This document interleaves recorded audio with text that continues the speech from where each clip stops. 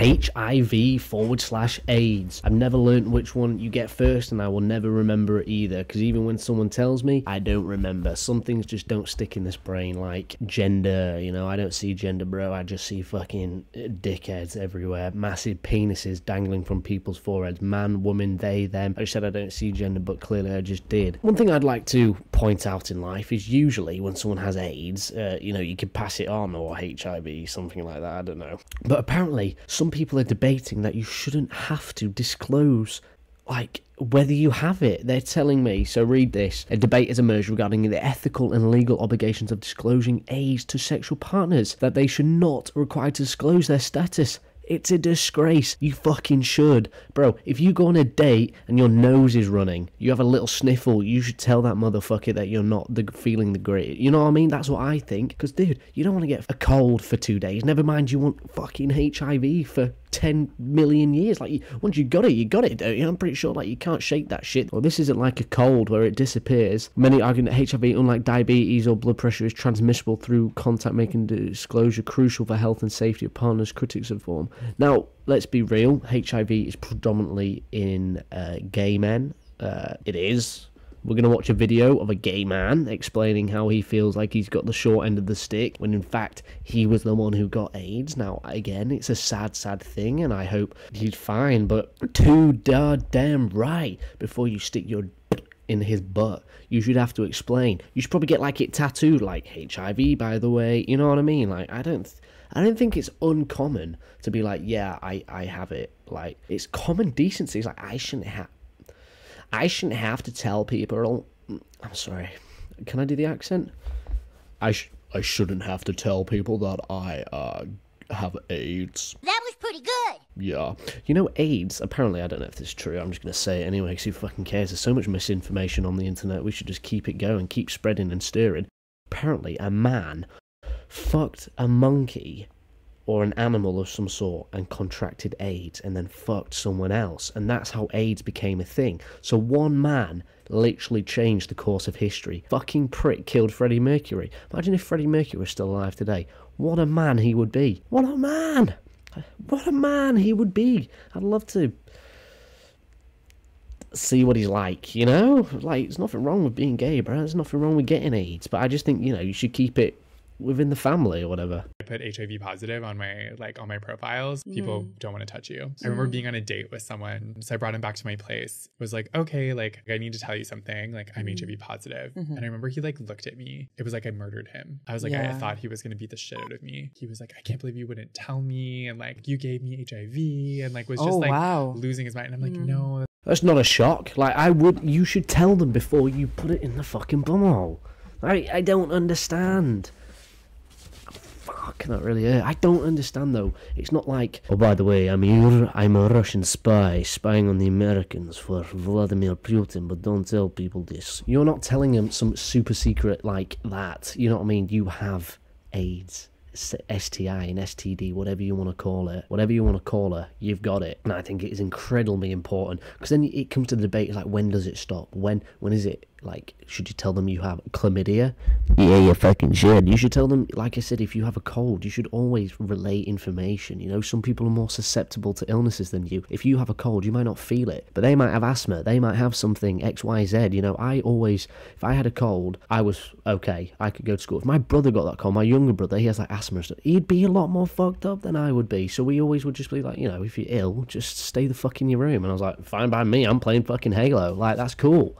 You know? that's not possible. Even if I bled on you, like in an open wound, like that wouldn't happen. I'm undetectable. And like, you know, but he just like didn't want to hear it. Now, like the way the law goes, like being undetectable, like I really don't have to like disclose my status. Right. And you think about it, like anyone that you meet on your first date or if like you're hooking up, like are you like, I have diabetes, I have high blood pressure. You're not telling them any of this shit. Yeah. I think you probably would though. What a dumb. Like you probably would. You would have a conversation. You're on a date, you're eating. Would you like a glass of Fanta? Nah, bro, if I have that, I have diabetes and I'm gonna fucking drop dead. It's like, okay, that's an important piece of information. Oh, you have high blood pressure as well? All right, well, let's be calm and let's not do anything rash. We won't go, you know, running around the city drinking piss. Like, I think this is different though. If you're on a date, the intent is probably, not saying it always is to proceed, isn't it, to the next level. I just don't think this guy's thinking properly, and I think these two fucking, what are they drinking? Strawberry flavoured water in a can. I should have backed out as soon as I saw it. What a red flag that is, you know. Fuck me. Jesus Christ. Where HIV is now, like if you are undetectable, like you don't necessarily like have to disclose that. I don't think you're putting anyone at any risk that you have to like necessarily go through that, but it's because of the stigma and shame that I feel like I have to disclose. People would look at that as betrayal. There is no shame with having AIDS. All right, you have something, you caught it, whatever. But if you're undetectable, like, you should still tell someone. Like, what does undetectable mean? You know what I mean? If a dog came sniffing, they'd be like, nah, they're good, homie, you get the pass. Like, what does that mean? Undetectable. And it's like, if you were bleeding and I bled in your wound, you might not even get it. You might not even get it. Might. You know what I mean? You might get run over by a car. It has the same fucking meaning, bro. Doesn't mean you're going to start not looking when you cross the road. Oh, I hate people. Why is that even if you have you don't disclose that to your partner, you should be charged with reckless endangerment. I probably agree.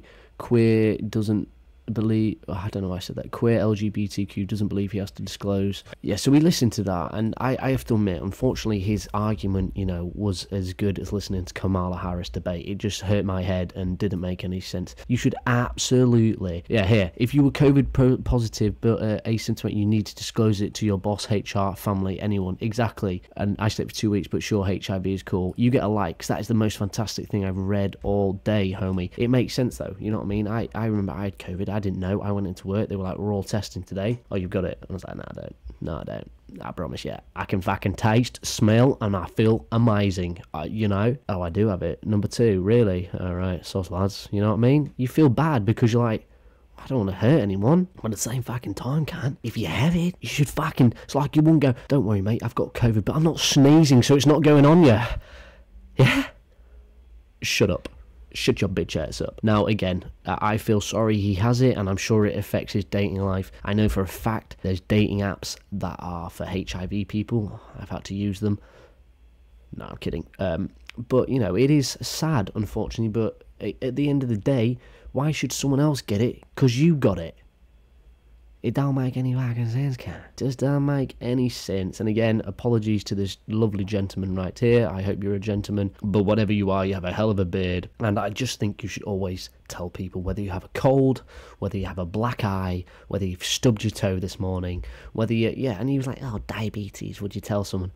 I think they do. You know what I mean? If you have severe PTSD, it would probably come in a conversation. You know what I mean? You'd be like, oh, you might not go, yeah, I was in Vietnam. I saw 3 people's bodies explode right in front of me and everyone I ever loved is dead. You would just go, yeah, I was in war. I had a fucking few thingy-majiggies and yeah, I'm fucked up. And you'd be like, okay, I probably won't press anymore. And, you know, you just say to him, like, I don't understand how this guy can actually sit there and go, yeah, HIV, like, after the fact as well. Like, it's illegal to do it and then not tell someone, I'm pretty sure. Like, it is in England, I know that, I remember learning about it. Anyway, let me know what you guys think about this debate. I can't believe it is a debate, to be honest. Again, I have no disrespect to boning men, boning women, whatever you want, you do. But you have something that can kill and can spread, and you should fucking not hide it, you know what I mean? Like, you got a nuclear weapon in your pants, bro, you can't just go fucking dropping the bombs. That was cool, wasn't it? That was a good analogy, dog.